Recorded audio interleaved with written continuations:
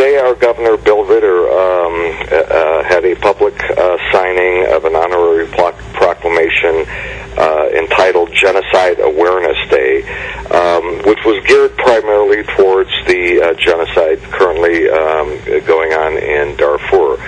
But as part of our association with the Colorado Coalition for Genocide Awareness and Action, who were the prime pushers behind this proclamation, they were the ones who coordinated it and approached the governor's office.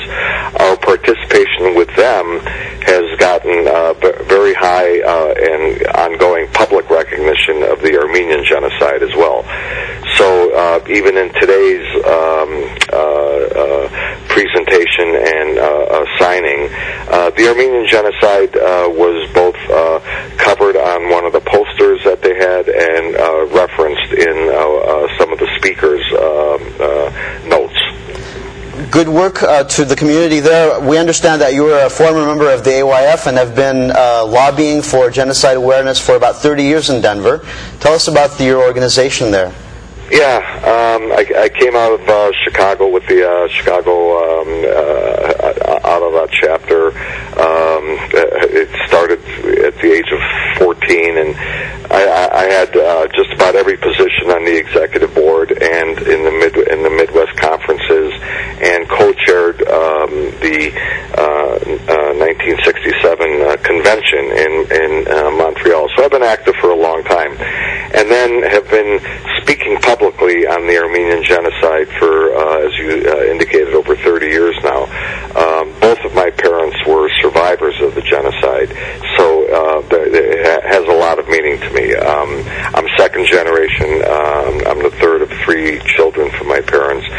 And in Colorado here, we started actively promoting the Armenian issues way back in the 80s. As a matter of fact, we have at the state capitol a very large garden that is dedicated and referred to in official state documents as the Armenian Genocide Memorial Garden.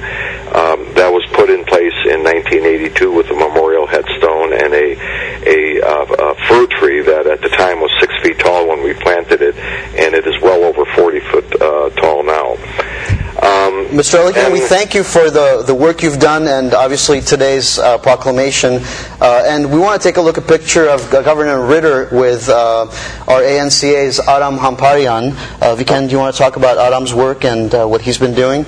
Well, what Aram does so effectively, and this is covering a period of some 20 years, is work with communities like the community in Colorado and assisting them in approaching their elected representatives and opinion makers and giving them kind of the information so that they're equipped to discuss the issues and advance the issues. I'd like to take a moment and thank Ken for working so hard with the community. I know it's not a large community or a community of the size that we're accustomed to here in Southern California, but it's a community that obviously has rallied together and done an exemplary job in making our message known and effectively so with the people that matter in Colorado. So, Ken, with that, we thank you very, very much for your efforts, and we know you'll continue those. My pleasure, and give my regards to Adam, because he has helped us quite a bit over the years. No doubt. That's in keeping with the Hamparian tradition. Thank you, Mr. Allikian. And today, just one more mention of a statement that the governor made. The first recognized genocide of the 20th century took place in Armenia with the slaughter of more than 1 million Armenians, and we have seen it again and again since. It is imperative that we recognize what has happened so we can ensure it will not happen again. And we'll be in touch with communities just like we were tonight, throughout the U.S. We want to find out what different ANC officers are doing, what the volunteers are doing, and we'll bring all those stories to the airwaves of Horizon.